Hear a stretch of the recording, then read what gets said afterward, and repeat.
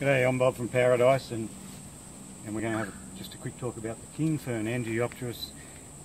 I find that very hard to say. Angiopteris, still can't say it. Angiopteris evecta, the king fern.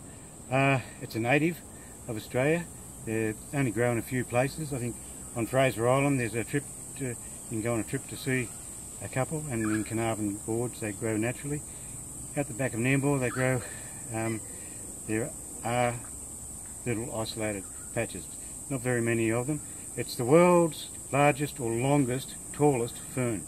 You can see here, this is, we might be able to get a close-up of the trunk of it in a sec, but you can see these fronds get to 7 metres long. If you just go right up there, Dylan. Okay, so you can see how tall it is.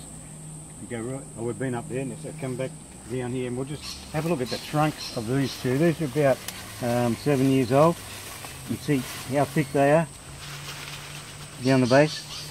Not in a very, it's quite a small pot. That one's even bigger. That's in an 8-inch pot, and look at this, it's grown out of it. These have got to be moved fairly soon. They are, they're pretty tough. If they get really dry, you see the fronds go right down to the ground, and then give them some water, and up they come again.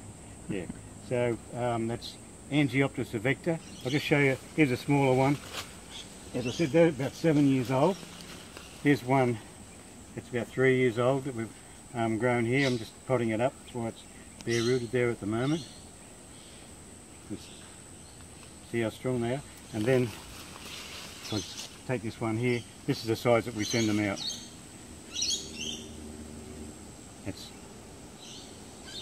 Put that one in your garden if you've got space. It's a fantastic plant and quite a rarity. It's the king fern. Thank you.